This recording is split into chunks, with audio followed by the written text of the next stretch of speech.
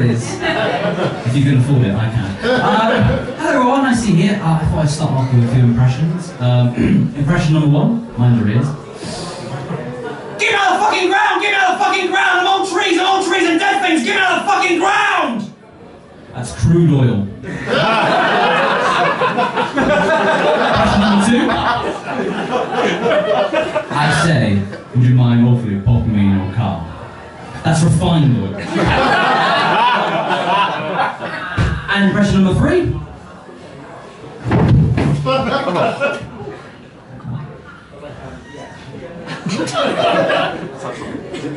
It's the Queen. Yeah.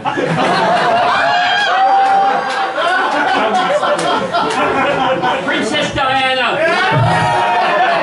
Oh, come on, there'll be an arm over there.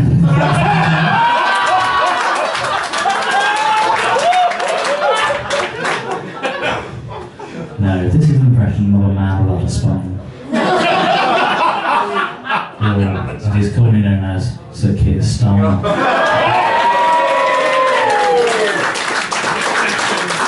And for balance, fuck the Tories. I would do jokes about them, but frankly, it's gone beyond the joke.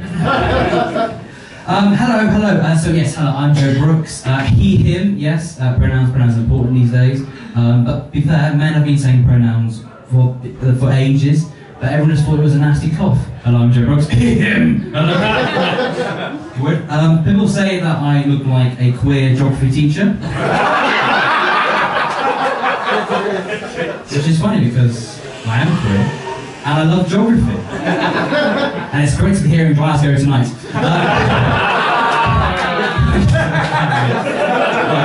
Oh yeah, here we go. This is the bit. I've had a bit of bad luck lately. Oh, thanks guys.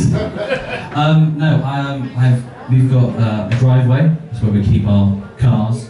Yeah, we're quite sophisticated down in West Supermare in Bristol. We've got 4 cars, yes, we are carbon footprint and a half the family, we're like a clown-sized footprint of carbon. But to move our cars out, to get my car out, my mum's got to move my car. She's shorter than me, my mother. So what she does, she moves the seat forward, obviously. And once I was driving on the road, as you do in a car, you know, and I thought, oh, this feels a bit weird. And I thought, oh, the seat's forward, mum's moved it. So what I did, I didn't pull over and move the seat back. No, I thought what I'd do is I'll just push the seat back. But what I'll do to be safe is I'll brace myself on the brake. I just started pushing the brake and pushing my seat back. But if you know science at all, you know that I just started slowly pushing myself further into the actual dashboard as I braked harder, started pushing everything, started pushing it all, pushing to the steering wheel, and suddenly it created a singularity in space-time. Little black hole, everything started falling in. Seaside town, everything started going in. I thought, oh, damn. So I called the AA. Hour and a half. I thought, not about wasting time. And I said, look mate, can you do anything with this? There's a black hole in it. He said, no. You're going to need a quantum mechanic for that. That's the best joke in the whole set, guys. Thanks for being on board. If you don't want jokes, then fair. No, I've had more bad luck lately. I was walking down the road. It's hard walking, isn't it? I was walking down the road, and a black cat walked out and crossed me. It's bad luck, isn't it? Someone the other day when I did this gig said, only on a Friday. I went, what? On a Friday? Did the black cats keep to a schedule? They're like, fuck it, it's Friday! Let's go fuck some humans up! Put on their Friday best black clothes. Right, hello. But no, all down in front of me, I thought, oh no, this is bad, this is really bad luck. The car just gone. I thought, what can I do to stop this bad luck? So I thought, I can try and reverse it. So I went to the shop, went in, got a tin of tuna, and a tin opener. I'm not stupid. It wasn't ring pull, so never mind. Anyway, came back out, laid my trap, tuna down, and I hid in the bush. And I waited 5 hours.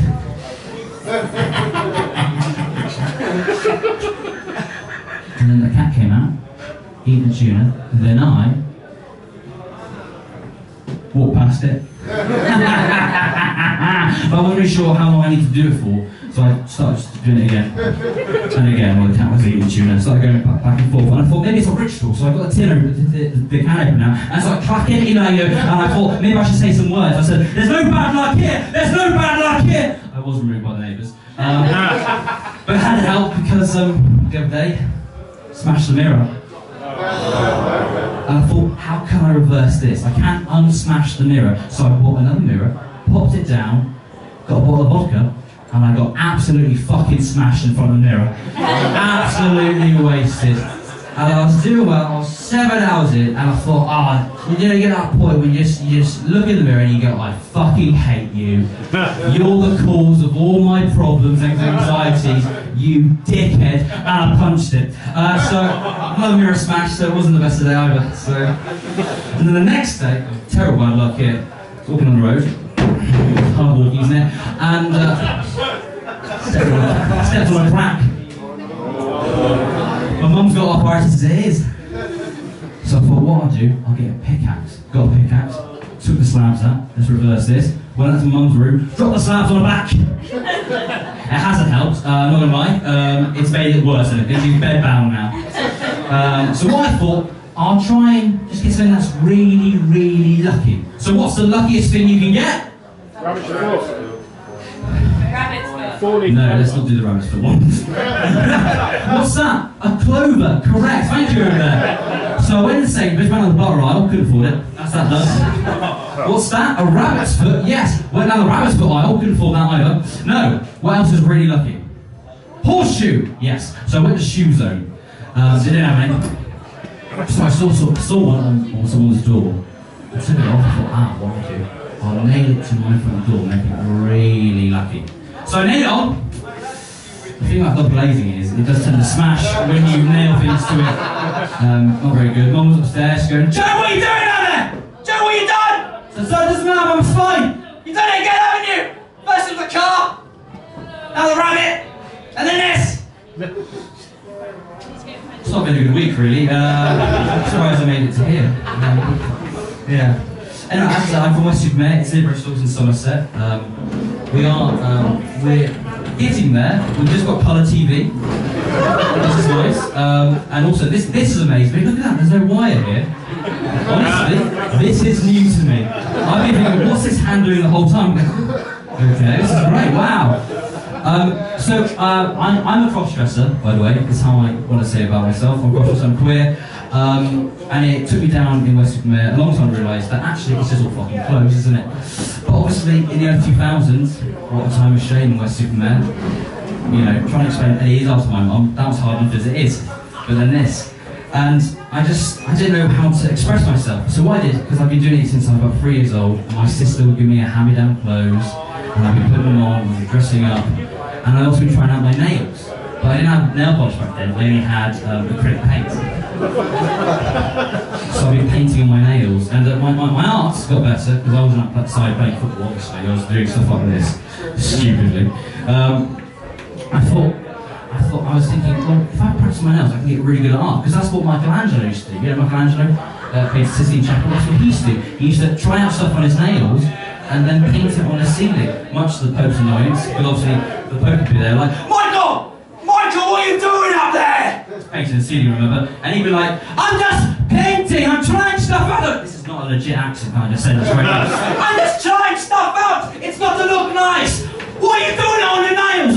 I'm trying to make it look good. I want it on the ceiling. You want God touching Adam, don't you? You want him touching his what? You know what I said. No, I didn't. I'm up here now. What? Oh, hang on.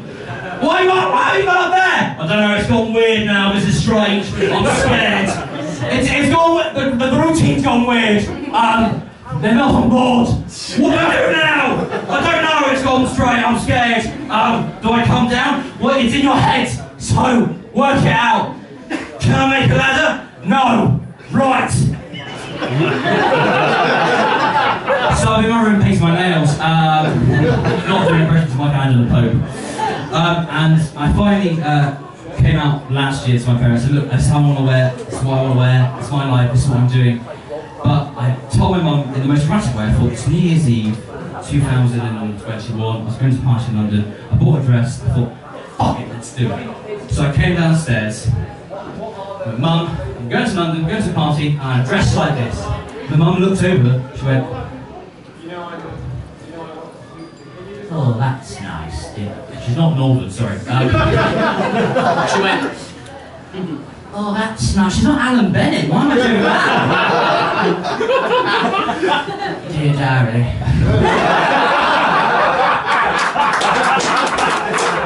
December 31st, 2020. I was enjoying my Christmas Day edition of Vera, Dora the midwife. Then I was disturbed the fact my son came downstairs. I knew it was going, so I don't want to do this. Not fucking heads. So I came downstairs and I went, oh, that's nice, dear. Oh, can you see this? And she took on and went, oh, what are you wearing? It's not normal. She's from Windsor. And she went, oh, what are you wearing? I'm wearing a dress. She said, that's fine enough. How fucking annoying is that? I'm Joe Brooks, thank you for having me.